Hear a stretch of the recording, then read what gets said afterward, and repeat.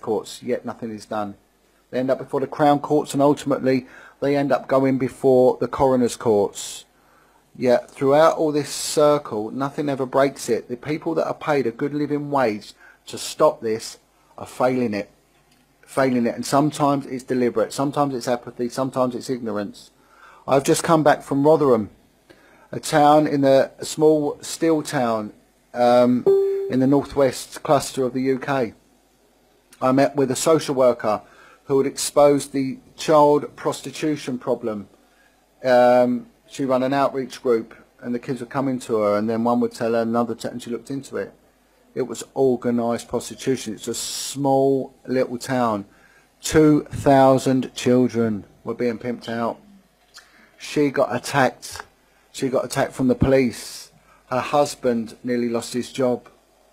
It nearly brought her to this point of suicide. And this is what they do. It's orchestrated and it was manipulated at the highest echelons. And she said it was coming from the high-ranking officers, and it was. But yet all they would offer up would be the lower-ranking officers for some form of malfeasance, whatever. But it is being orchestrated at the very top. My investigation showed a strong link with high-ranked officers and organised criminals. I spoke with another child abuse investigator in a quite high-ranked officer, and I spoke to him from Manchester.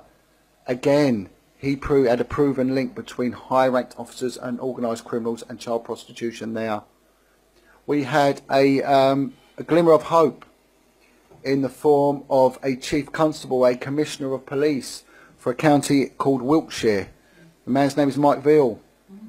He stood up and he investigated child prostitution, child trafficking, child abuse, everything else, but it involved former Prime Minister Ted Heath.